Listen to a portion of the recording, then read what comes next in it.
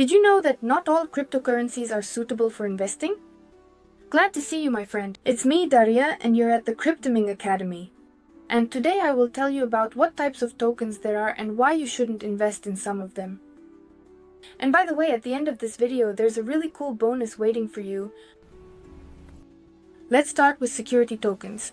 Security tokens are tokens that represent a kind of shares, stakes in projects. For example, by owning such a token, you can receive dividends or participate in the project's profit share.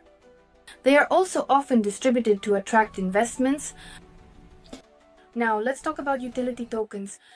Utility tokens are tokens that provide access to products and services within an ecosystem. For example, a community pass or ability to access platform services at a discount. And finally, governance tokens. Governance tokens give holders the right to participate in the management of the project. With them, you can vote, for example, on changes to the protocol, the direction of development, or the allocation of the project's reserves. With them, you can vote, for example, on changes to the protocol, the choice of development direction, or the allocation of the project's reserves. Each of these tokens serves its important function. Security tokens are well suited for investments, while utility tokens are useful for use within ecosystems.